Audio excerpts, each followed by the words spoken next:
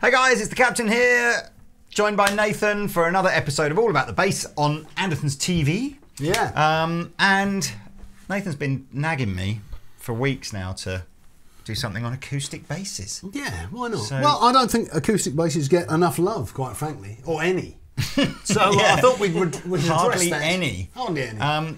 So I kind of think, you know, the angle here, rather than doing a demo of a specific acoustic bass, we've gone in and chosen 3 of the most popular acoustic basses from the sort of the entry level kind of price point. So I say entry to sort of, you know, sort of lower mid range.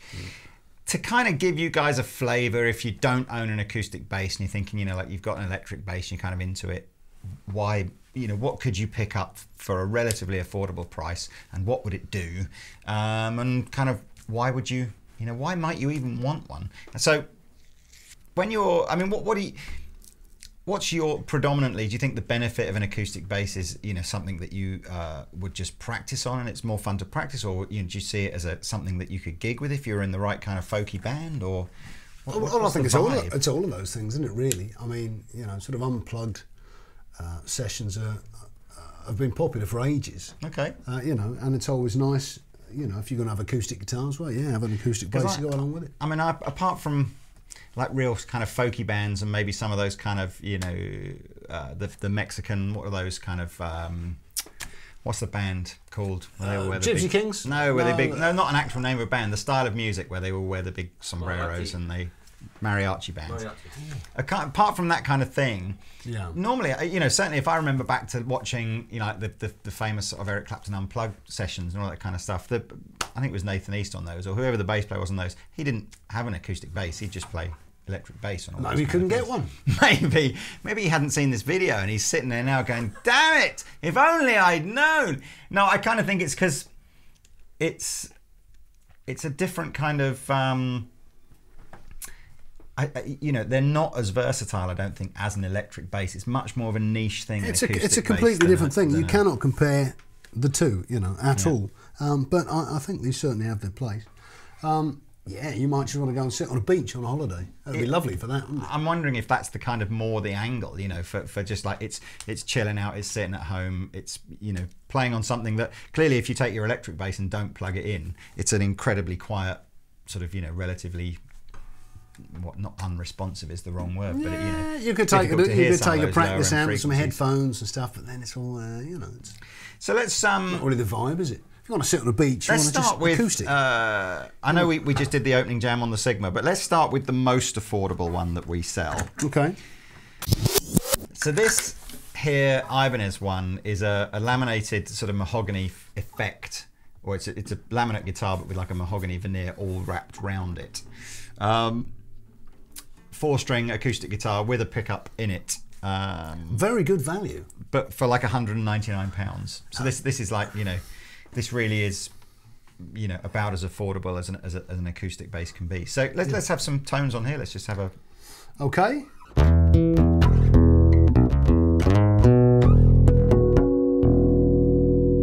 Harmonics work very nicely on there.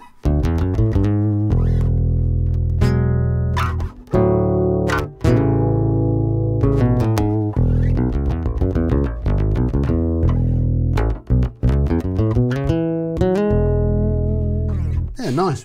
That sounds all right, doesn't it? I mean, they're quite quiet, an acoustic bass, relative to, you know, if I was to hit this quite hard, I could make a reasonable noise out of this, couldn't you? Whereas acoustic basses never seem to project quite like an acoustic guitar. Well, that is true, yeah. That's a frequency issue, I think. I guess. It's because of the size of the presumably body. the same reason you need a 500-watt bass amplifier to compete with a 50-watt guitar amplifier, is it just because bass needs... you know, is a quieter sort of frequency. And maybe that's why double basses are enormous. Aren't they? And they're still not very loud, are they? So this is, what would you sort of describe the shape here as a sort of is it sort of an oversized sort of dreadnought type shape? Well, yeah, I guess. A little bit bigger than a regular dreadnought acoustic. It's the same scale length as something like a jazz bass would be, so it doesn't, you know, so it doesn't feel. Oh no, it doesn't feel weird at all. No, it just feels like any other bass. They have bronze strings on them, so again they're not your sort of steel or nickel wound kind of electric bass strings. Yeah. They're basically just like fat versions of acoustic strings. Same sort of gauges that you would put on a bass guitar though. So let's have what we'll do here. If Nathan plays for like, you know, 30 seconds or a minute, we'll annotate on the screen whether you're hearing the microphone, which will give you a sort of a representation of what it sounds like in the room, and then you'll see a little bit where it you hear the preamp, which will give you a little bit of an idea of what it sounds like with just the undersaddle piezo pickup. The undersaddle piezo pickup will always sound a little bit thinner, but you've got to try and imagine that, you know, if you were at a gig and you were playing through some big PA speakers, you know, you could add that bottom end back in. Yeah, because all three of the basses that we're looking at today, they've all got preamps. Yeah. This one's got an Ibanez sort of own one. Yeah, with a tuner built in, I think, isn't it? Tuner built in. I think they've all got tuners built in. Cool. That's what I make out. Cool. That's a really handy thing, obviously. And then this one's quite basic. You've just got bass and treble and a volume on there.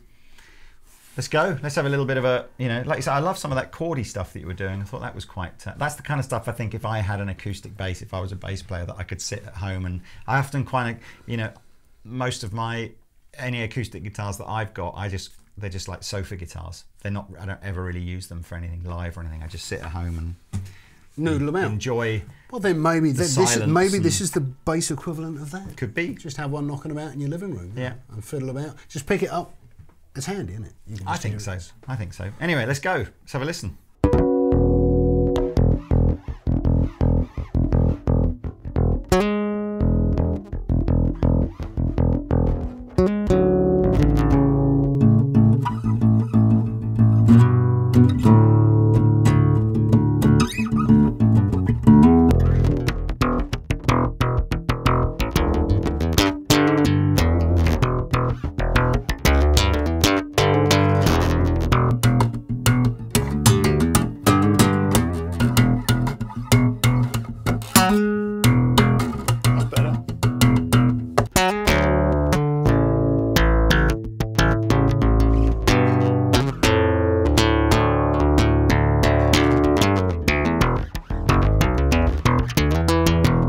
Which answers the question, can you slap? Well, I was going to ask you that later, but you've just answered it. And you obviously can.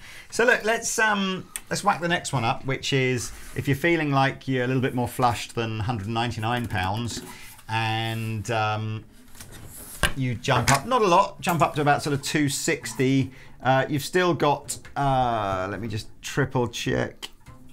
Yeah, you've still got laminate. This is a laminate guitar, but you have now got a cutaway on here. Cutaway, that's very useful actually. That's a nice thing to have. And this time now we're going for a sort of a spruce top with a mahogany back and sides again, and a Fishman pickup on it this time, so like a branded pickup. So this is called the Fender. Actually, I should say, if anybody's interested in looking these up, I'll put links in the description below. But this is the brilliantly named PCBE12MH-OPN, which you know, took somebody a long time to come up with that naming sort of, you know. That's a mouthful, system. isn't it? That's one of the things I think Ibanez guitars.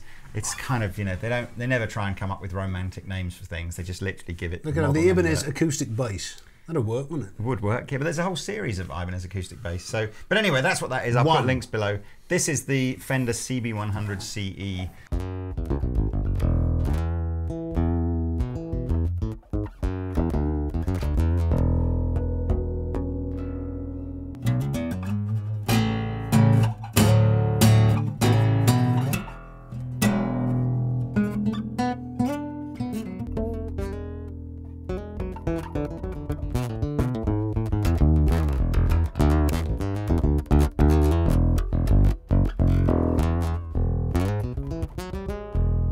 It's louder.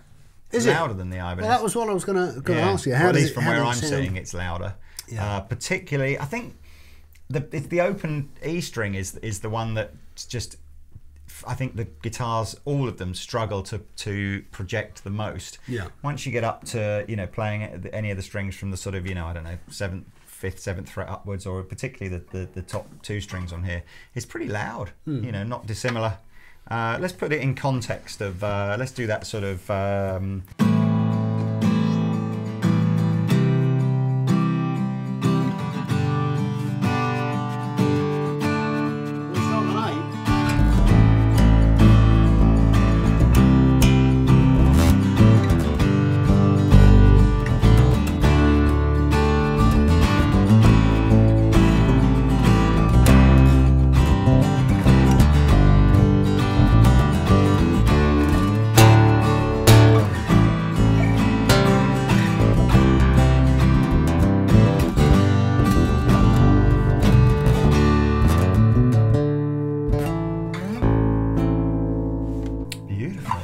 So that's the Fender. Does it feel that much different? Does it feel bigger than the Ibanez? It certainly does feel different. I don't know if it's better or worse, really. No, it's all right, man. It's nice. Cool. And that's about £60 dearer than the Ibanez, so that's about $260. Yeah, I think I like the look of this a little better, but hey, that's all that's subjective. That whole mahogany thing, though, is super kind of fashionable at the moment. Like sort of the whole Ed Sheeran and the little Martin triple O's. And I'm all that very kind of old-fashioned and stuck in my ways. Well, fair enough. So if you like the more classic kind of spruce top look, well, that's fair enough. Let's move on to the Sigma, which is the kind of the dearest one we've picked out for this. Now this is a solid top bass. Ooh, yeah, it's quite a bit more money, isn't it? I'm just thinking, if you're not familiar with what we're talking about, sort of solid tops and stuff like that. Of course, because this is a bass channel. Yes, and, of course, you may not be aware. You may not know about such things. On an acoustic guitar, sort of the good ones, the best ones, are made from all solid pieces of wood. And then if you flipped the top is... An acoustic guitar kind of works a bit like a speaker. So what happens is I strum some strings, and then that forces this piece of wood here to sort of vibrate, resonate, and then sound comes out, and that's what you kind of hear. And so choice of timbers on an acoustic are probably the most important of any kind of guitar instrument. So the idea of the top is to get a piece of wood that resonates really, really nicely, but has the structural integrity to not just, implode when it's got a set of strings tuned up on the top of it. So underneath here, you'll see bracing, and manufacturers over the years have tried all different styles of bracing to get that balance of sort of structural integrity and resonance correct. And, they've tried placing the bridge in different places. And, but typically speaking, solid pieces of wood used for the top are relatively common. So I suppose the technology of this goes back hundreds and hundreds of years, doesn't it? Back to sort of violin makers, and that's where it all started. Absolutely. Now the choice of woods for the back and sides have less impact on the tone, but again, still the most the premium stuff will all be solid pieces of wood that are sort of heated up and bent into shape. And again, they are braced, but not in the same way that the top is braced, because of course there isn't the tension or the stress, if you like, on the back and the sides that there is on the top. And you'll see different classic combinations of timber, spruce and mahogany and rosewood and all kinds of stuff. I don't know, how long ago it was, probably 30, 40 years ago, somebody must have invented, well, no, actually way more than that, because I've got an old acoustic from like the 1940s or 50s, I think. But anyway, people started using laminate woods to make acoustic guitars, because laminate woods are, much more affordable, easier to work with. And then they would just sort of stick a veneer over the top of the laminate wood to make it look like a solid piece of wood. So that's what these guitars here are, is a laminate piece of wood with a very thin veneer on the top to make it look like a solid piece. And they sound, they sound completely fine, and they're structurally completely fine. They just don't resonate with quite the same depth, if you like, that a solid piece of wood would. So, taking that on board, this is going to sound Well, it ought to sound a little bit louder and, you know, better, whatever we call it. So this is a laminate back and sides, but with a solid spruce top. And this is about £450. So we've added a couple of £100 onto the Fender. We've got a Fishman preamp built in. A better quality Fishman preamp as well, still with the tuner. Yeah. You've got more sort of tonal options on this one. You've got bass, middle, treble. Yeah. There's a notch filter for the mid. I suspect Fishman must rather regret what they called this particular preamp on this guitar, as it's the Fishman ISIS system. Precis is it is the ISIS. Is it really? Is the model number of that one? Yes. That's tricky. tricky. You know, 15 years ago when they released it was probably fine. More recently, I suspect they less okay. But there we go. What's this sound like?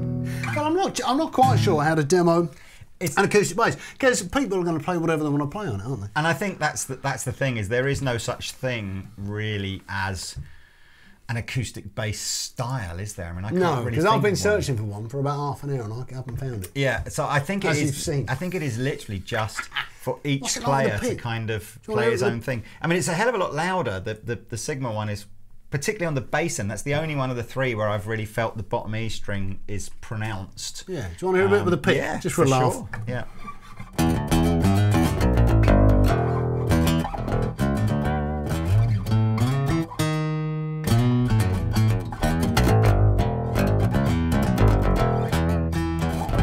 It's kind of thin with a pick. Yeah, it's weird, isn't it? I can't see a situation live where you'd go, tell you what, chaps, I'll use my acoustic bass for this one rather than my electric bass. I literally see this as I'm sitting in the garden with a couple of my mates and we've had a few beers and we're just all going to have a little bit of an acoustic jam. And it's just and then the phone goes, it's Katie Tunstall.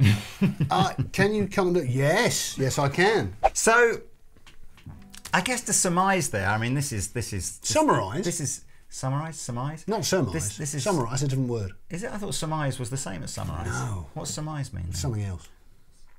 I thought it did, but anyway, this is about the most lackluster. If this is the only all about the bass video you've ever seen, and you're just thinking, how on earth does why does anybody watch this? Then I've got to be honest with you, I don't think this has been our finest hour. I think this, but feel free to say something, uplifting in the comments section below, something like, please don't stop making bass videos. Yeah, but you started off going, this is all my idea. That was your idea. Oh, yeah, I know, but now it's it was. It's gone bad, and that reflects on me. Exactly. Oh dear, I'll get my coat.